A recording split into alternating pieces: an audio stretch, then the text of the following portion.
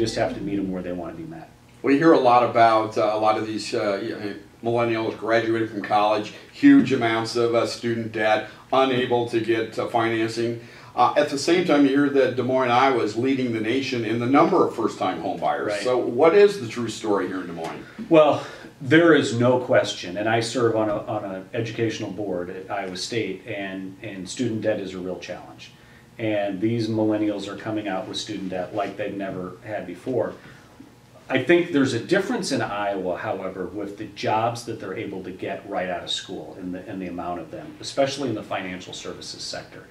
Yes, there's debt, but when you're making a wage and starting a career at the levels that we're seeing in Des Moines versus cost of living, I think these guys are able to overcome that debt easier here in Des Moines than they are in lots of other markets.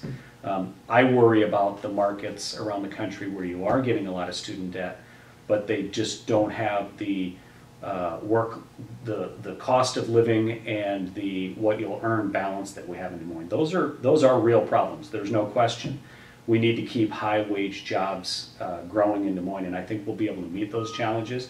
I know the universities, colleges and universities are focused on it. They need to graduate people faster. And I think if we kind of work towards the middle, I think we'll get there. But I feel a lot better getting there from Iowa than I would in California or New York or down south.